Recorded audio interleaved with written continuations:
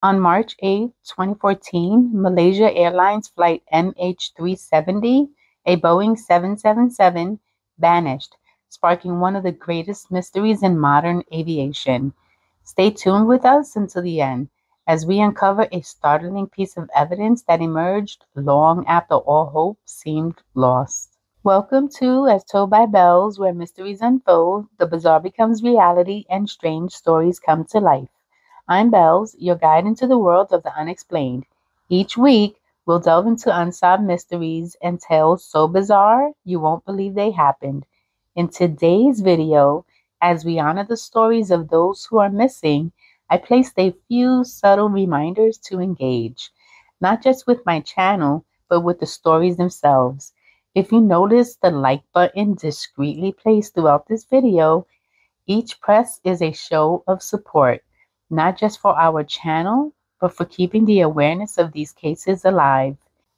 If you're comfortable, share in the comments how many you found, and more importantly, share your thoughts or messages of hope for the families. Let's use our platform here to foster a community that cares and remembers. This is the haunting tale of MH370. The flight was routine, scheduled to connect Kuala Lumpur to Beijing. It was just past midnight when MH370, carrying 239 souls, took to the skies under the command of Captain Zahari Ahmad Shah. Captain Zahari was a veteran pilot known for his deep knowledge and passion for aviation. Beside him, First Officer Farik Abdul Hamid, a young pilot on the brink of marrying his fiancée. Together, they piloted the aircraft into the night sky. Less than an hour into what should have been a routine flight, MH370 communicated with air traffic control for the last time. What seemed a normal sign-off turned into the last words ever heard from the crew. Shortly after that final message, the aircraft disappeared from civilian radars, but continued to be tracked by military radar. It deviated sharply, crossing over the Malay Peninsula and then heading northwest into the Indian Ocean. This sudden turn puzzled the world. What or who caused MH370 to veer off course so drastically? Among the passengers were 153 Chinese nationals returning home and a group of artists coming back from an exhibition. There were also 38 Malaysians, some of who were families, businessmen, and even 2 infants experiencing their first flight. The disappearance prompted an international search effort, unprecedented in scale and scope. The South China Sea, the Strait of Malacca, and eventually the vast uncharted waters of the Indian Ocean were scoured by ships and aircrafts from multiple countries. As the search continued, the world's attention turned to the grieving families. The families of the passengers on Malaysia Airlines Flight MH370 experienced a range of emotions towards the authorities, including frustration, grief, and anger. Their distress largely arose from what they perceived as a lack of transparency, the slow release of information, and the methods used in the search operations. From the beginning, many felt they were kept in the dark, receiving only sporadic and unclear updates that only heightened their anxiety and sadness.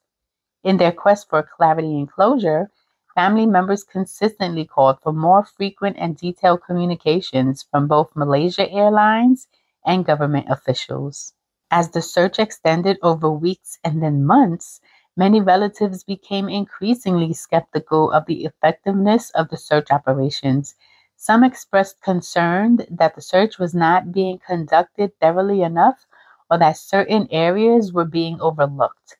There were also frustrations regarding the coordination among the multiple countries involved in the search. In several instances, families organized protests, particularly in Beijing, where many of the passengers were from.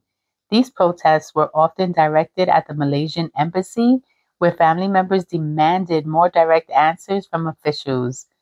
Some of these gatherings escalated into emotional confrontations with security personnel, underscoring the profound desperation and sorrow felt by the families.